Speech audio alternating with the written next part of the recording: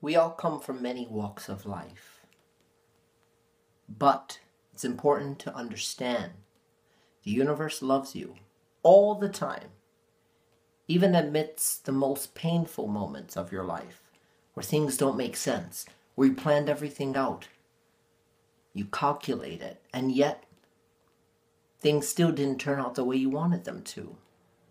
God doesn't hate you, God loves you. Existence is love. No matter how much ego it has, it's still love. To have the possibility to be alive, to cleanse your karma while you're here, it's proven all the time. When I'm feeling bad, I say, I choose not to feel like this. And somehow, somebody sends me a message or a picture or a text, or somebody calls me and gives me words of encouragement when I need it the most in those moments. We are loved.